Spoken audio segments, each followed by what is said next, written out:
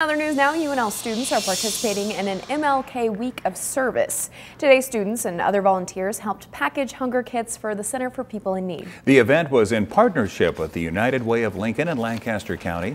Students and other volunteers were making hunger kits for people in need to have a quick oatmeal meal. They were making nearly 2,000 kits for the Center for People in Need. It's a way for us to reach out our hand to somebody else and lift them up throughout the day. Really finding things that you advocate for strongly. If you advocate for food insecurity, this is a great way for you to give back and just really help our community while also learning about what some of the needs are as well.